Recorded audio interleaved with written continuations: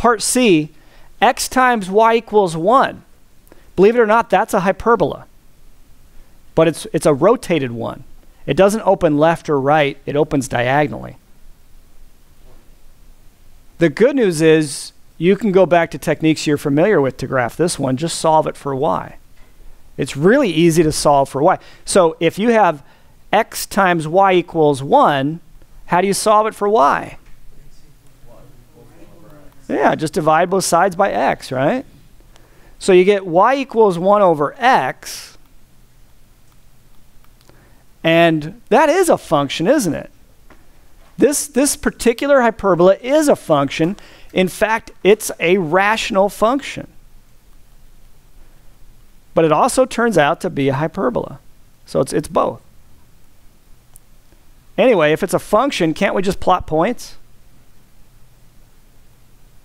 You know, go back to the old technique of creating a table. So x versus y. You bet. Now, this is the simplest rational function you can ever think of. It's called the reciprocal function. Whatever value you plug in for x, you're just going to flip it to get the y value, right? So what would be some good values to plug in for x?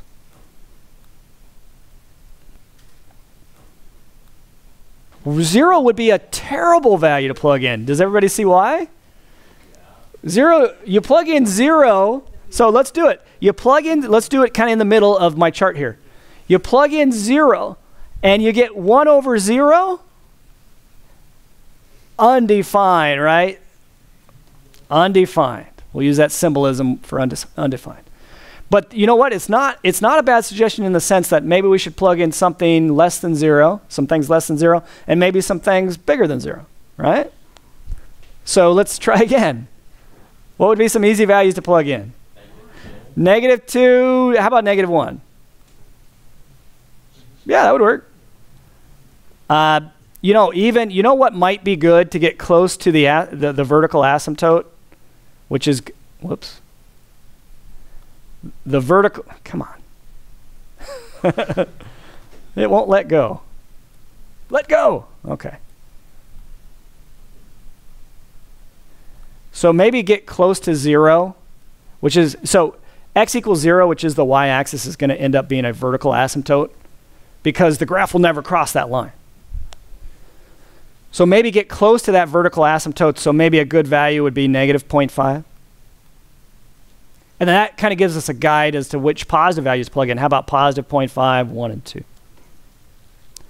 So let's start with the positive values. And let's start from the bottom. If I plug in 1 into the equation y equals 1 over x, what do I get for y? If I plug in, I'm sorry, 2, I meant to say, for x, what do I get for y? 1 over 2. It's the reciprocal function. You just flip it. If I plug in 1, what's 1 over 1? 1.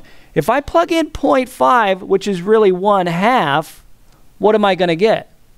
2, right? Because you take the reciprocal of 1/2, you get 2. So what do you end up with? Well, we know it goes through 1, 1. And we know it goes through 2 over 2 up 1/2. That's this point. And then we know it goes through 1/2, 2. So you go over 1/2, it goes up 2. Now, do you think it's ever going to cross the y-axis? Well, I already told you the answer to that. Nah, it can't because x is 0 there, right? Do you think it's ever going to cross the x-axis? Nah, I can't think about it. 1 over x. If it crossed the x-axis, y would be equal 0. 1 over x, you can never divide anything into 1 and get 0. It ain't going to happen. So when you draw this thing, it's actually one branch of hyperbola. It's never going to cross the x or y axis. In fact, those guys turn out to be the asymptotes. So x equals 0 is the equation of the y-axis. Y equals 0 is the equation of the x-axis. And these guys are the asymptotes.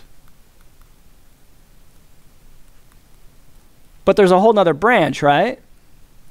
The one, it's going to be over here in the third quadrant, because what happens when we plug in -2 into the reciprocal function? We flip it and we get -1/2. When we plug in -1, we flip it Reciprocal of negative 1 is negative 1. What happens when we plug in negative 0.5, which is really negative 1/2?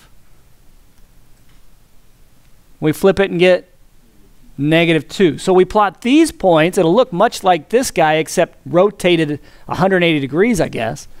And we'll plug in, I'll do the negative 1 first. The negative 2, negative 1/2 next. And then the negative 1/2, negative 2. And when I draw it, I should draw it that it gets closer and closer to the x-axis as it goes to the left but never actually touches, and gets closer and closer to the y-axis but never actually touches. And why I use two different colors, I don't know. So I'll change that guy to red. There we go. Okay? So graphing a reciprocal function, you just plot some points. And anytime you have a reciprocal function, whether, you know, in the homework you might get like y equals 2 over x or something like that, the x and y axes will always be the asymptotes. Okay? Whether it's 1 over x or 2 over x or 4 over x or the opposite of 4 over x, you might have something like that in the homework. The asymptotes will remain the same.